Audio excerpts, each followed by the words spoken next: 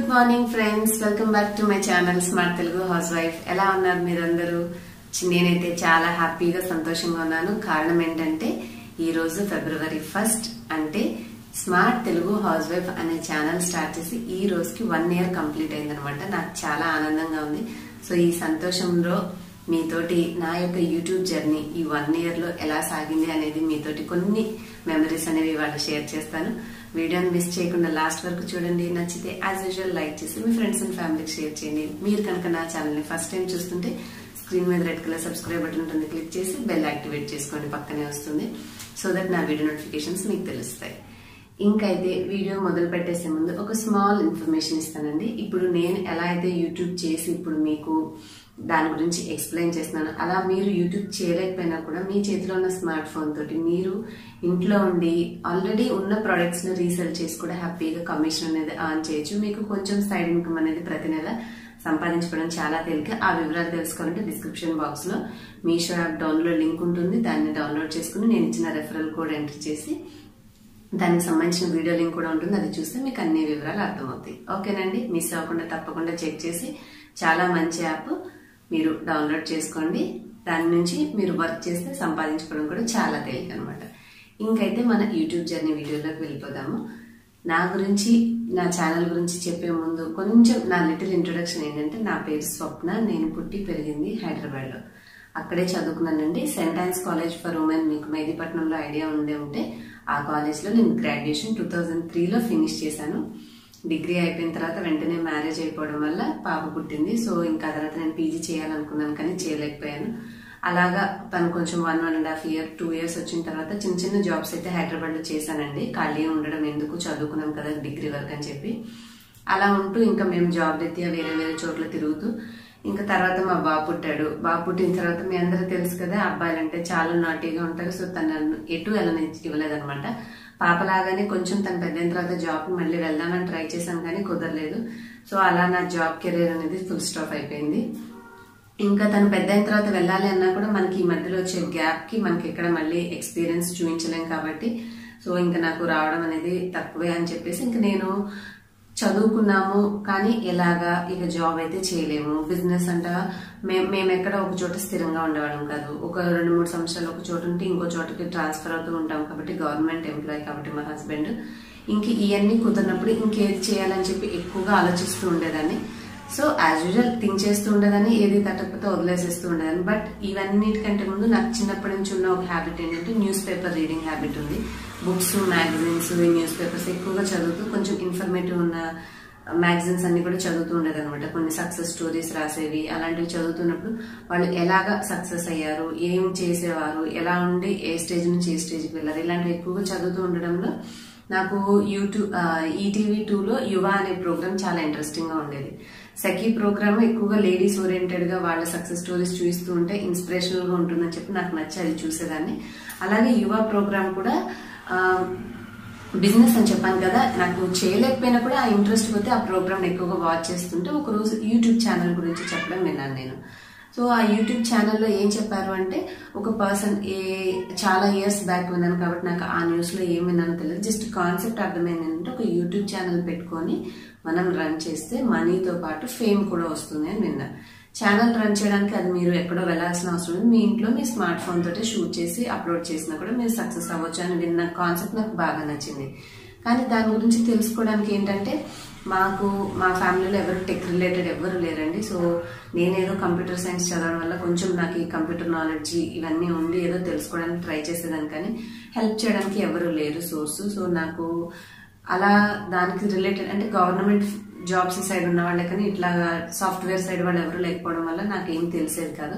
It's okay, కొంచెం వదిలేసా, కొద్ది రోజులు విన్నాను వదిలేసాను. కానీ కొంచెం మళ్ళీ ఇంకొకసారి కూడా పేపర్లోనే ఎక్కడో చదవడం వల్ల ఇదేదో కాన్సెప్ట్ బాగుంది మనము ట్రై చేద్దామని అంటే చెప్పడానికైతే ఎవరు లేరు. సో నెట్లో యూట్యూబ్లోనే వీడియోస్ అనేవి వెతుకుతూ సర్చ్ చేసేదాన్ని అనమాట. చిన్న ఫోన్లో అప్పుడు ఫోన్స్ సైజ్ కూడా చిన్నగా ఉండడం వల్ల అందులో ఇబ్బంది ఉందని మా వారిని రిక్వెస్ట్ చేయించి ఒక ట్యాబ్ కొనిచ్చుకున్నాను. అంటే నాకంటూ అసలు ఇంట్లో ఖాళీగా ఉండి ఉన్నదానికి ఫోన్ ఉండడమే అవసరం లేదు, తన ఫోన్ తో మాట్లాడినా జరిగిపోయేదానికి నేను నా కోసం కావాలని చెప్పి రిక్వెస్ట్ చేసి నాకు ట్యాబ్ కొనిచ్చారు. ట్యాబ్ కొనిచ్చిన తర్వాత నాకేంటంటే టీవీలో వేరే అదర్ ప్రోగ్రామ్స్ చూడడం కన్నా ఏదైనా తెలుసుకోవాలని ఇంట్రెస్ట్ ఉన్న వాటిని ఎక్కువగా చూస్తూ ఉండేదాన్ని అనమాట.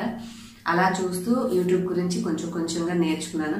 కొద్దిగా డౌట్ ఉంటే ఎవరిదైనా నెంబర్స్ కొంతమంది కింద ప్రొవైడ్ చేస్తూ ఉంటారు, అలాంటి వాళ్ళకి కాల్ చేసి కనుక్కుంటూ అలా ఎన్నో కష్టాలు పడ్డాను అనమాట. ఫైనల్ గా ఒక ఛానల్ క్రియేట్ చేసి కొద్ది రోజులు చేశాను, కానీ నేను కనపడకుండా చేయడం వల్ల ఏంటంటే పిక్స్ అవి ఇవి పెట్టేదాన్ని.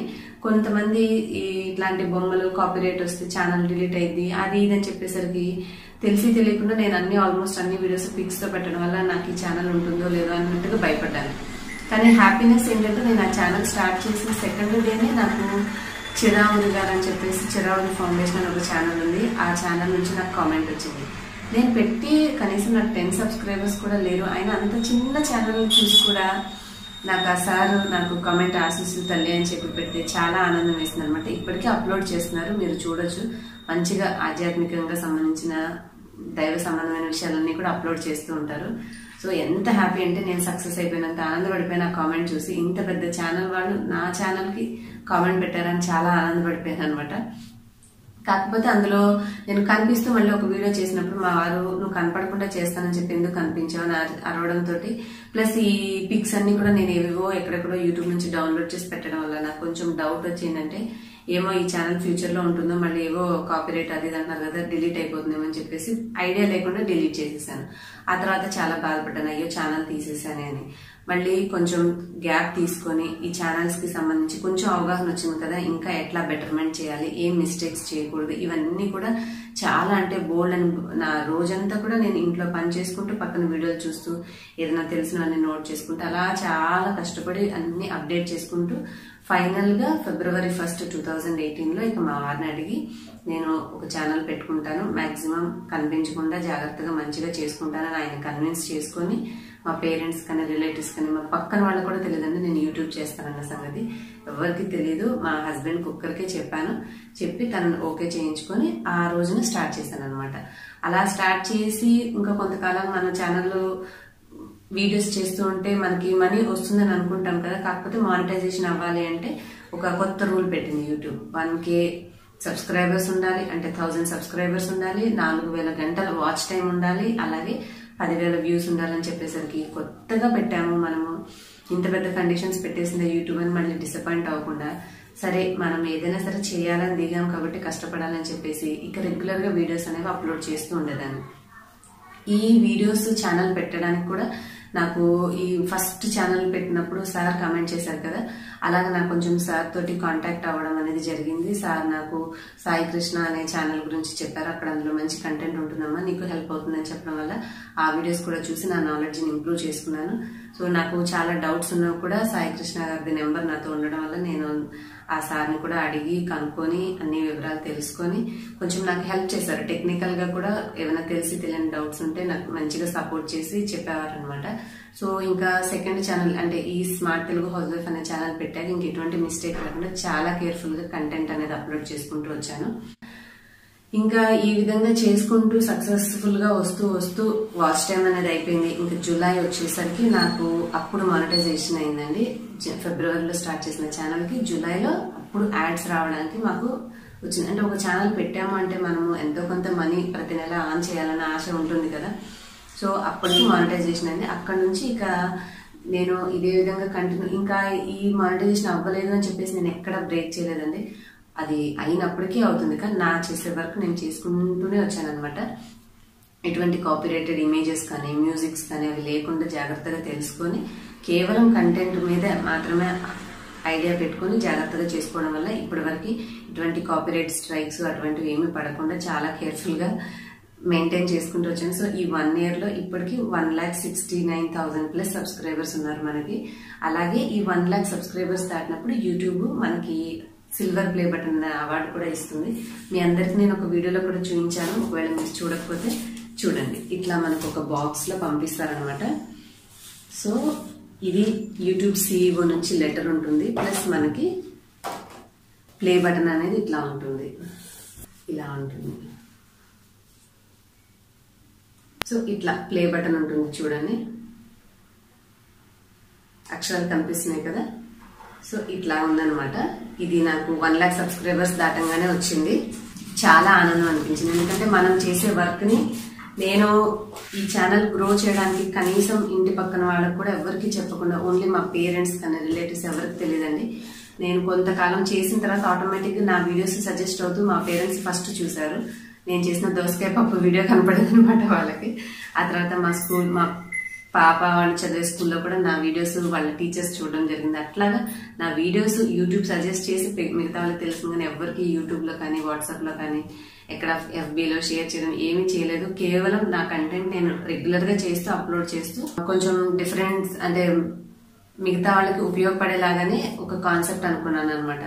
బ్యూటీ, హెల్త్, రెసిపీస్ ఈ 3 కలిపి ఒక కాన్సెప్ట్ గా అనుకుని మనం వీడియోస్ చేస్తే తప్పకుండా ఈ 3 అందరికి ఇష్టమైన కాన్సెప్ట్లు కాబట్టి ఛానల్ రన్ చేయడం ఈజీ అవుతుందని చెప్పేసి ఒక మైండ్ లో అది ఒక ట్యాగ్ లైన్ లాగా పెట్టుకొని నా ఛానల్ కి నేను కంటెంట్ దాని మీద రిలేటెడ్ గా అప్లోడ్ చేసుకుంటూ వచ్చాను. సక్సెస్ఫుల్ గా ఇప్పటి వరకు అయితే హ్యాపీగా జరుగుతూ వచ్చిందండి. ఎటువంటి నెగిటివ్ కామెంట్స్ కూడా మీ అందరి నుంచి ఏం రాలేదు. ఇంకా ఈ మధ్య కాలంలో వచ్చే కామెంట్స్ కి అయితే ఇంకా చాలా చాలా ఆనందం ఎక్కువైపోతుంది అనమాట. ఎందుకంటే నా వీడియోస్ నేను చేసే వర్క్ రొటీన్స్ చూసి మీరు మీ పేరెంట్స్ మెచ్చుకుంటున్నారని, మీ హస్బెండ్స్ మెచ్చుకుంటున్నారని, నా రొటీన్ వీడియోస్ లో మీరు కావాలంటే కమెంట్స్ లో చదవండి. ఎన్ని బోల్డ్ కమెంట్స్ ఉన్నాయంటే అసలు చాలా హ్యాపీగా అనిపిస్తుంది. నేను స్టార్ట్ చేసి ఇంతమంది ఇన్ఫ్లుయెన్స్ చేయగలుగుతున్నాను అంటే నా వల్ల కొంతమంది బెనిఫిట్ అవుతున్నారంటే మనకి సంతోషమే కదా. అంతేకాకుండా నా వల్ల మీరు బెనిఫిట్ అవడమే కాకుండా నేను యూట్యూబ్ వర్క్ చేయడం వల్ల నాకు కూడా బెనిఫిట్ ఉంది. ఎందుకంటే నేను నా ఫ్యామిలీని సపోర్ట్ చేయగలుగుతున్నాను, నేను ఇండిపెండెంట్ గా ఉండగలుగుతున్నాను. మనకి ఎంత ఇన్కమ్ ఉన్నా, ఇంట్లో ఆస్తులు అన్ని ఉన్నా కూడా మనకి ఓన్ గా సంపాదించుకున్నప్పుడు మనకు ఒక గౌరవం అనేది కంపల్సరీగా ఏర్పడుతుంది. అలాగే మనము మన కాళ్ళ మీద నిలబడగలం అనే ధైర్యం అనేది కూడా వస్తుంది అనమాట. సో ఇది స్టార్ట్ చేసి నేను కొంచెం నా ఫ్యామిలీని సపోర్ట్ చేయడం వల్ల మా హస్బెండ్ కూడా చాలా సంతోషంగా ఉన్నారు. అలాగే నాకు ఎప్పటి నుంచో నాది ఒక డ్రీమ్ ఉంది. నేను ఒక థింగ్ కొనుక్కోవాలని ఎప్పుడు అనుకునేదాన్ని అనమాట. అది మాకు లేదు. అది కూడా నా ఓన్ గా నేను నా యూట్యూబ్ మనీతోటే కొనుక్కోగలిగాను. అది నేను పబ్లిక్ గా చెప్పలేను, ఎందుకంటే ఇది ఒక పబ్లిక్ ప్లాట్ఫామ్ లో ప్రతి ఒక్క విషయాన్ని షేర్ చేసుకోవడం అంత బెటర్ కాదు. కాబట్టి నా మనసులో నాకు ఎప్పటి నుంచో ఉన్న ఒక కోరికను అయితే నేను కంపల్సరీగా ఫుల్ఫిల్ చేసుకోగలిగాను. అది నాకు చాలా ఆనందాన్ని ఇచ్చింది. నేను కష్టపడి సంపాదించి నా కోరికని నేనే నెరవేర్చుకున్నాను అనమాట. ఇంకా మా హస్బెండ్ కూడా చాలా హ్యాపీగా ఫీల్ అవుతున్నారు. ఎటువంటి నెగిటివిటీ లేకుండా జాగ్రత్తగా మంచిగా కంటెంట్ మీద మనం ధ్యాస పెట్టి కన్సిస్టెంట్ గా వర్క్ చేసుకుంటే తప్పకుండా సక్సెస్ అవుతామండి. సో మీకు ఒకవేళ యూట్యూబ్ ఛానల్ అనే కాదు ఏ ఫీల్డ్ లోకి వెళ్ళినా కూడా మీరు దాన్ని నమ్మి ఇష్టపడి కష్టపడి వర్క్ చేస్తే తప్పకుండా మీరు సక్సెస్ అవుతారు. అది యూట్యూబే కావచ్చు, మరి ఇంకేదైనా కాన్సెప్ట్ అయినా కావచ్చు. సో నేనైతే మీరు ఇలా ఉంటే తప్పకుండా మీరు కూడా సక్సెస్ అవుతారు. ఎందుకంటే నా ఛానల్ ఎక్కువగా హౌస్ వైఫ్స్ లేడీస్ చూస్తారు కాబట్టి మీకు మోటివేషన్ గా ఉంటుందని నేను ఈ మాటలు చెప్తున్నాను. ఇంకా ఈ జర్నీలో నాకు కొంచెం హెల్ప్ చేసినటువంటి వాళ్ళందరికీ కూడా, అంటే ఎంతో మందిని మనం కలుస్తూ కొన్ని సలహాలు తీసుకుంటూ ఉంటాం. అందరి పేర్లు మనకి టైంకి గుర్తు రాకపోవచ్చు, బట్ నాకు హెల్ప్ చేసిన వాళ్ళందరికీ కూడా చాలా చాలా థ్యాంక్స్ అండి. మీ అందరు కూడా నాకు ఎప్పుడొకప్పుడు ఏదో ఒక డౌట్ అంటే అది మెయిల్ ఫోన్ ఏదైనా కావచ్చు నాకు హెల్ప్ చేసి ఉంటారు. సో మీ అందరు కూడా చాలా చాలా థ్యాంక్స్. చాలా జాగ్రత్తగా నేను చేసే వీడియోస్ లో కూడా మా హస్బెండ్ నాకు ఎప్పుడు సపోర్టివ్ గా ఉంటారనమాట. అంటే ఇలా ఉండకూడదు అలా ఉండకూడదు తనే నాకు చెప్పింది. ఎక్కువగా పర్సనల్ లైఫ్ ని ఇన్వాల్వ్ చేయకుండా కాన్సెప్ట్ మీదనే నమ్మకం పెట్టుకొని చేసుకోమని సజెస్ట్ చేసి, నేను అంత నెగిటివ్ లోకి డ్రాప్ అవ్వకుండా నన్ను హెల్ప్ చేసిందంటే మా వారే. ఫస్ట్ లో ఇష్టపడేదాన్ని కదా, ఎందుకంటే ఇంతమంది చేస్తున్నారు నన్ను ఎందుకు మీరు ఇట్లా వద్దంటున్నారని ఫీల్ అయ్యేదాన్ని. కానీ తర్వాత తను చెప్పిందే నాకు కరెక్ట్ అనిపించింది. సో ఇంకా మా వారు చెప్పినట్టుగానే నేను జాగ్రత్తగా వీడియోస్ చేయడం వల్ల కూడా నేను సక్సెస్ అయ్యానని అనుకుంటాను. యూట్యూబ్ చక్కగా ఛానల్ వెరిఫై అయింది, యూట్యూబ్ అవార్డు వచ్చింది, మంచిగా ఇన్కమ్ వస్తుంది, హ్యాపీగా ఉన్నాను, అన్నీ బాగున్నాయి అనమాట. సో యూట్యూబ్ ఛానల్ స్టార్ట్ చేశాక ఫస్ట్ 1 year కంప్లీట్ అయ్యే లోపల నేను ఇన్ని అచీవ్మెంట్స్ 1,69,000 సబ్స్క్రైబర్స్ ని రీచ్ అయ్యి ఇంత హ్యాపీగా ఉన్నాను. నాకు చాలా సంతోషంగా ఉంది. మా పేరెంట్స్ కూడా నేను ఒక యూట్యూబర్ అయినందుకు చాలా హ్యాపీగా ఉన్నారు.